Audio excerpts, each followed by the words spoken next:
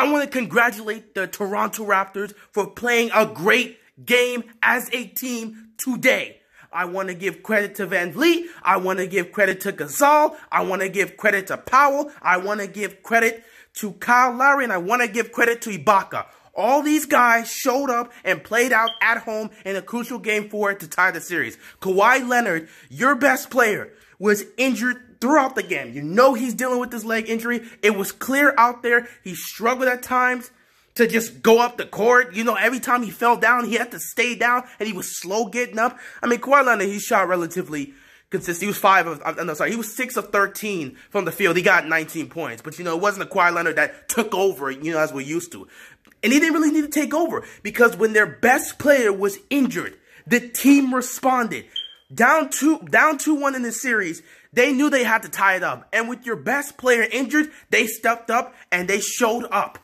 I gotta give complete credit to these guys. I did not think they were gonna show up the way they were going to. I expected them to win the game, but I did not expect them to blow out the Bucks the way they did. I think I had them winning this by like 12 points. They won it by like, 18. They won the game by 18. It was 120 to 102. So I did not expect them to get this great, especially in that second half, man. They took the game over. Now for the Bucks, Giannis and Middleton showed, man, Middleton, bruh, he needs to bring this intensity to game 5. He was hitting everything you gave him. He was keeping them alive at some point. When Giannis was on the bench, Middleton was trying to keep them in this game.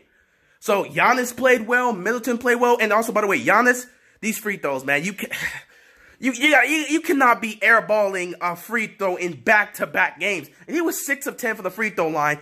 The crowd of Toronto think they were getting it. Drake was out there just mocking this dude. By the way, Drake, sit down, bro. Like you over here in Raptors games just getting loud, walking all over this. Just sit down, bro, because I don't want you to jinx this team. Just sit down and enjoy the game, man. We gotta deal with this other people. You know, when freaking Jay-Z shows up to games, he's sitting there, he's okay. He ain't out here wilding. Then again, he's...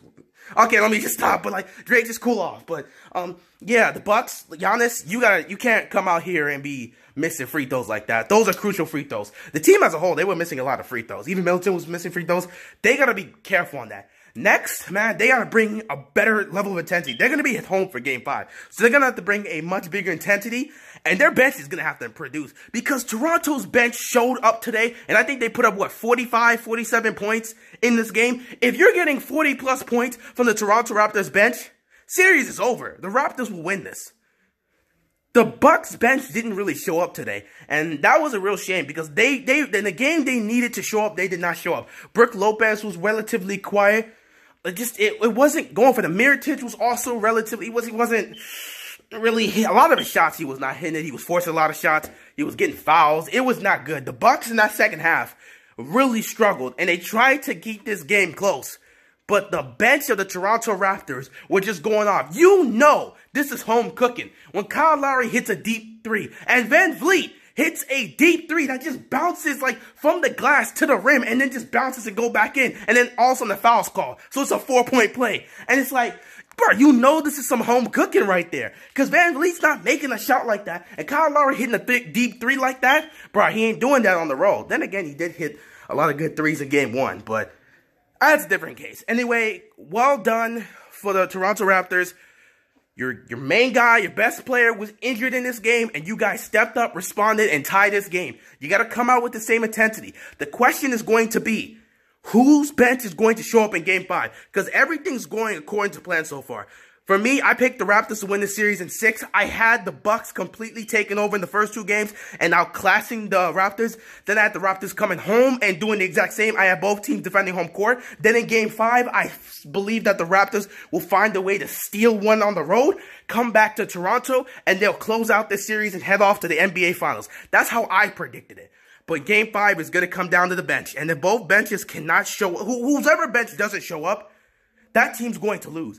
Because the starters are going to do what the starters are going to do. And you know, when it comes to both starters, they can have guys like Brogdon, like he didn't show up. Well, he's not. But yeah, I'm just saying, like, if the starters for the Bucks don't show up, the Raptors are going to win this game on the road. If the especially if the Raptors starters, in fact, do not show up. Kyle Lowry doesn't have a game like he plays today. If Ibaka with 17 points, 15 rebounds, if he doesn't show up, if Marc Gasol doesn't show up, This is a wrap in Game 5. Kawhi Leonard's still not healthy. Like, that leg injury was really hurting them in Game 4. Granted, they're going to have, you know, a little bit more time before, because they got to play Game 5 on Thursday, but they got to be prepared. They got to be prepared. Game 5, it all comes down to this. Because I believe in order for the Raptors to win, they got to take Game 5. I don't want to go to a Game 7 in Milwaukee. I have confidence in them winning a Game 7, but I don't know, man. In Game 7, in Giannis's place, with the NBA Finals berth right there, I just can't see Giannis, who I believe is going to be the MVP. I cannot see him losing a Game 7 in his house. If they're going to lose this series, the Bucks are going to have to lose in 6. They will not lose this series in 7. I just feel that way. So, the Raptors got to win Game 5. And I'm rooting for them. I'm hoping for the best, because they got to win this series in 6. Hope Kawhi gets better, because they're really going to need him in Game 5. Unless they show up the way they did in Game 4. But let's be honest, that's not happening again. Anyway, that's all for me. Take care.